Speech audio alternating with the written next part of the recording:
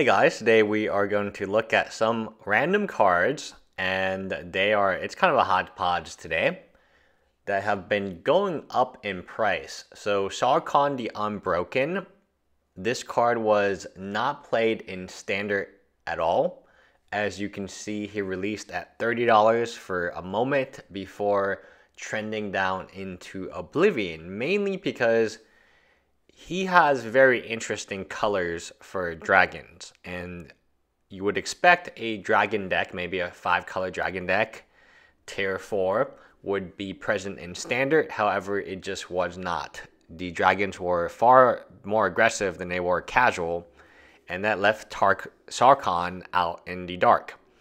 So great card, very powerful for what you get. You at least get a 4/4 red dragon with flying. I mean, for 5, that's already significant value, and assuming that's what you want to do, you grab another one next turn. So definitely a card that is very powerful. The only problem was it was tricolor. Tricolor planeswalkers are just not played in Standard. They would have to fit the meta perfectly. Talking about dragons that have recently spiked, this one is in Conspiracy. Conspiracy is still very cheap and very available as a box.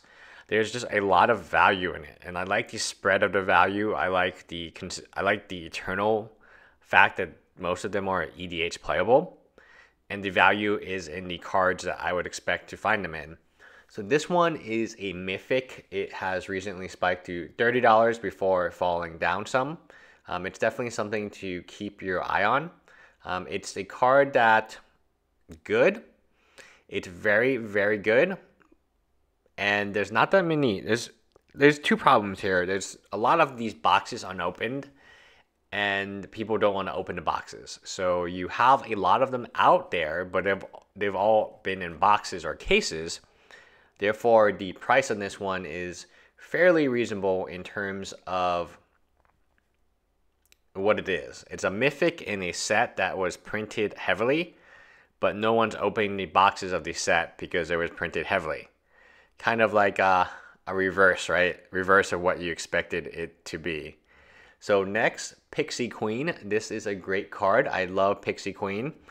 It's not very good, and it shows you how far a card can go with just good artwork, I imagine.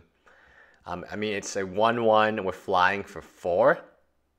And if you pay triple green, you can give something flying. So let me repeat that again. It's a 1/1 with flying for 4.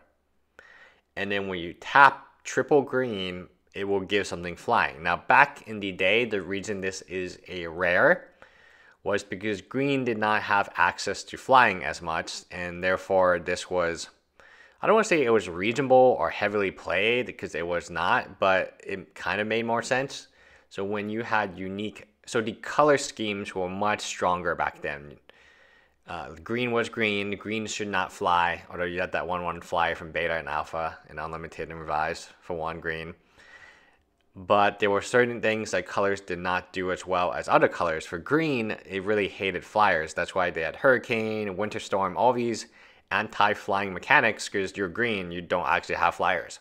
So this came as a unique card. So let me talk about the format 93-94 and what I believe it is.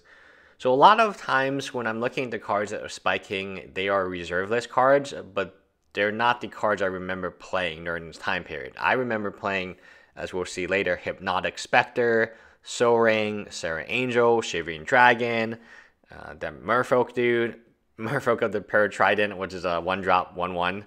I remember playing these cards. Oh, and Dark Ritual, Lightning Bolt, obviously, Healing Slav. I don't know why I played it. I'm not gonna lie. Armageddon, Wrath of God. So I remember playing a lot of cards that were not on the reserve list and that have been reprinted. And by definition, they were iconic because they got reprinted. I don't know how to say it, but because it was like Magic threw out all these cards, and the most popular cards would be in a new set, and they called the set Core Set.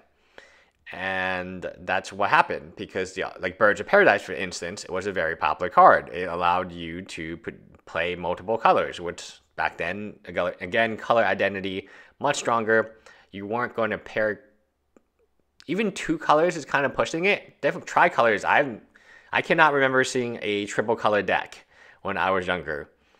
And I can't remember seeing a 4-color deck or a 5-color deck. The first time I saw a 5-color deck was with Coalition Victory and Invasion. And that one, it forced you to be 5-color. And then there was Tribal and Domain, I think was the name.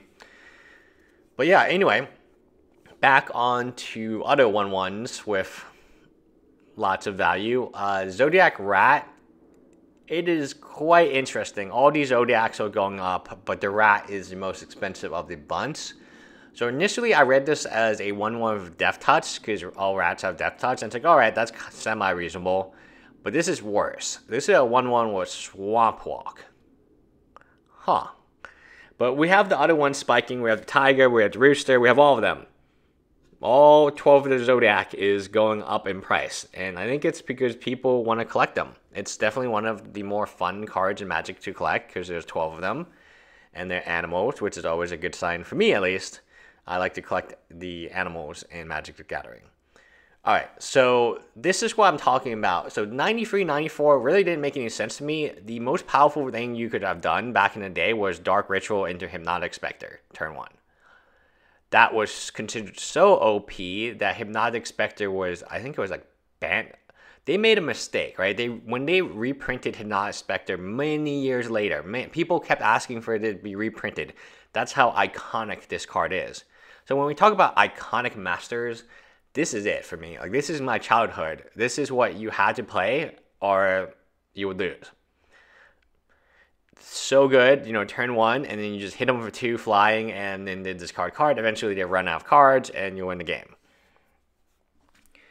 So the 93-94 format, I think, was about speculation to begin with. A lot of people just bought these reserve list cards and left these cards alone.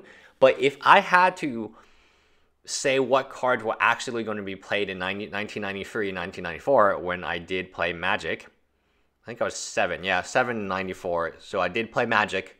It's this one. It's Hypnotic Spectre, it's Dark Ritual, it's Lightning Bolt, it's all the cards not on the reserve list. And finally, they're spiking because it doesn't matter how many times Hypnotic Spectre is reprinted. This will be the OG, right? This is the OG. All right, and then on a side note, you guys could have saw this coming. There are pirates. Every pirate is going up a lot, especially in foil. Is this pirate good? Questionable. I guarantee you people have this in their binders. If you played Macadium Mask, you had this, because why would anyone trade for this card? Just like the other pirate, the free 2 flying pirate that's like $40 now. No one wanted the card. No one wanted it. I mean, this is a $21 foil. No one wanted the foil. No one wanted the regular one. Even more so because this is, at least, it's uncommon. But it's the only pirate. Like, I mean, pirates... I mean, if you needed a maximal amount of pirates to make your EDH deck, you would probably throw him in. I mean, he's on color. He is not particularly bad, but again, he's not particularly good. It says each opponent, so it's kind of made for EDH almost. Anyway, that is it. Leave me a comment below with your favorite card of this bunch, and let me know if you have any of these. I think if you play during Macadium Mask, there's no way you got rid of that pirate, because who would trade for it? There's no way. Like, you still have it. You still might even have foils of it because, again, the tradability of it is 0 at the time. But now it's a $10 card. Anyway, bye guys.